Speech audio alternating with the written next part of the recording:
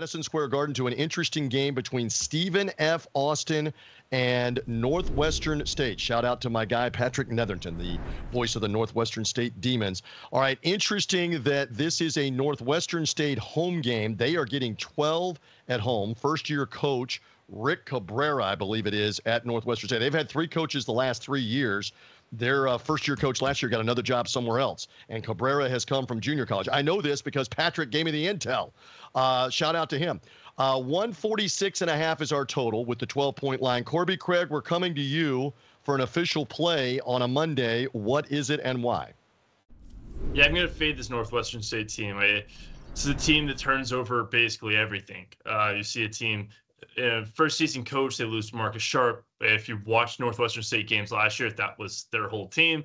They also lose Jamari Black, 15.5 points a game. They lose 3 double-digit scorers. Now they start basically 4 guys who haven't played college basketball in a major enough level. And in the Basketball Almanac quotes, shout out Matt again, they say, literally, we're going to try to play positionless basketball. Like, we don't have a true center. We don't have a true point. We want to be able to play positionless basketball. The issue here, you're going against the Stephen F. Austin team. In looking back at this, I was like, man, this just feels like a Stephen F. Austin team. This kind of dominated the ranks of where they're at for the last few years. They've won 20-plus games in 12 of the last 16 seasons. And wow. Not really surprising when you hear it. Like, it seems like this team has been on the maps kind of since I've watched basketball. And they're off a game versus Middle Tennessee. They didn't look great. They lost in overtime to a pretty decent Middle Tennessee team. I think that in most cases they shoot better than they did in that game, and they're able to get it done. So I think it's like a good bounce back on the road in a Northwestern State stadium that I just give it absolutely 0 home court advantage to.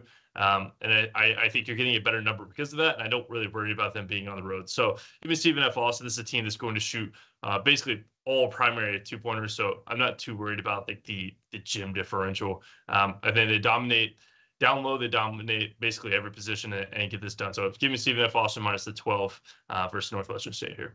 He will lay them for Stephen F. Austin. Stephen F. Austin, interestingly, played North American. That's the name of the school. Also the name of a continent. Apparently, Matty Cox, they did not play the whole continent, but they did beat North American. Then, as Corby mentioned, they lost an overtime game at Middle Tennessee State. All right, he's laying a big number there. Any thoughts on the handicap? Well, yeah, no shame in losing at Middle Tennessee. I mean, no one wins at Middle Tennessee. I think their record at home the last few years is something, a big number to a small number. So, overtime, tough defeat there. This is a good Jacks team, as Corey mentioned. I mean, they're kind of just always not maybe underrated, but I think under the radar. I mean, this is a program that's been good even before Brett Underwood. It's been good since Underwood had a couple of down years that really was injury driven. I think Kyle Keller's tremendous. I think he does a great job. And the way his teams play, it's not fun to lay points with them because they can miss free throws, they can turn it over, but man, they can turn you over 30, 35 times, especially against poor teams that don't have ball handlers who have seen this type of pressure. Now, you mentioned Cabrera coming from a high-end JUCO. You see plenty of pressure in JUCO, but you don't see the kind of pressure that SFA is going to roll at you. The type of pressure that's actually given power conference teams issued in the past. So I do think this is sort of a deer in the headlights situation for Northwestern State. I think I agree with Corby on the spot here. All right, interesting for Northwestern State. They did play Tulane at Tulane. They lost by 17 for what it's worth. Corby says, I see double figures. I'm laying double figures with Stephen F. Austin in the game with Northwestern State coming up on a Monday night. Again, thank you for finding us. Hit the like button. Make sure you're subscribed. We're here Monday through Friday, 11 a.m. Eastern Time. You can count on us to whatever extent you can count on me. Count on the handicappers. Hit that subscribe button. Be here 11 a.m. Monday through Friday, all the way through March, all the way to the Final Four in Glendale, Arizona. We look forward to all of that. All right.